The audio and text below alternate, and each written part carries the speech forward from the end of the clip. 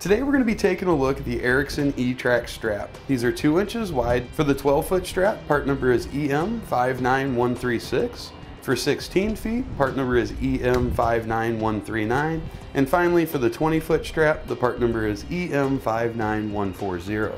Now the E-Track straps from Erickson have been designed specifically to work with the E-Track, also from Erickson.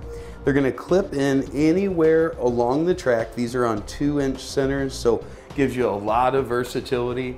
Regardless of what size or type item you're trying to get strapped down, this is going to be an excellent solution. Here you can see the strap. We're using it to hold our UTV in place, using it in conjunction with the Erickson wheel chocks, also available on our website. You can see it's a nice heavy-duty strap. You can see we've got good heavy-duty stitching here on this end and also on the other end.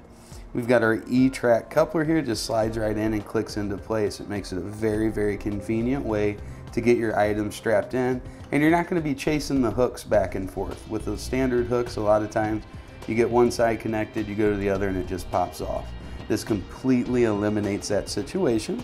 You also notice on the connectors here and on our release handle on our ratchet, we have the full yellow zinc coating, so if you are going to be using them out in the elements, they should stand up and resist corrosion for a very long time. Something else I like about this strap, you'll notice one side of it is pretty plain. It just has the single black line that runs down. The other side of it is going to have the printing on it, so you'll be able to keep your strap straight, and that'll give you less issues when it's time to ratchet it down.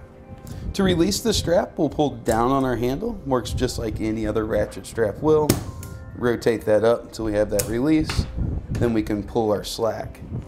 You'll notice that stays in place. We don't have to worry about that coming out. When we're ready to remove it, we've got the small tab right here on the side. Just lift up, slide it over, and bring it right up and out. And we can reverse that process for installation. Then we can pull that slack out when we're ready to re-secure it and just work our ratchet.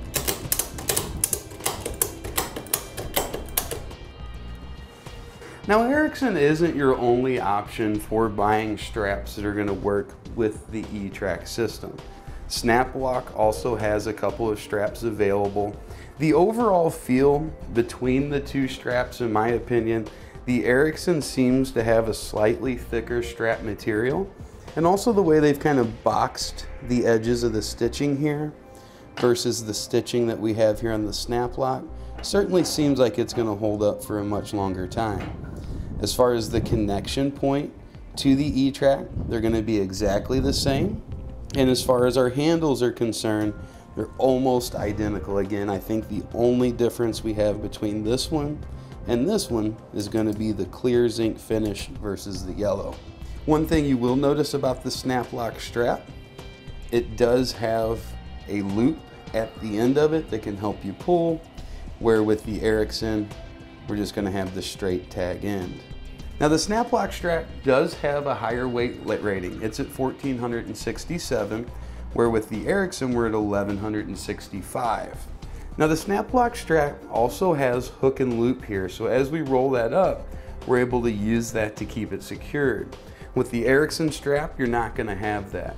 Now overall, the Erickson strap to me feels a little bit more sturdy, feels like it's going to last a little bit longer than the Snap-Lock, but they are very, very comparable to one another. And that's going to complete our look at the Erickson line of E-Track 2-inch wide straps.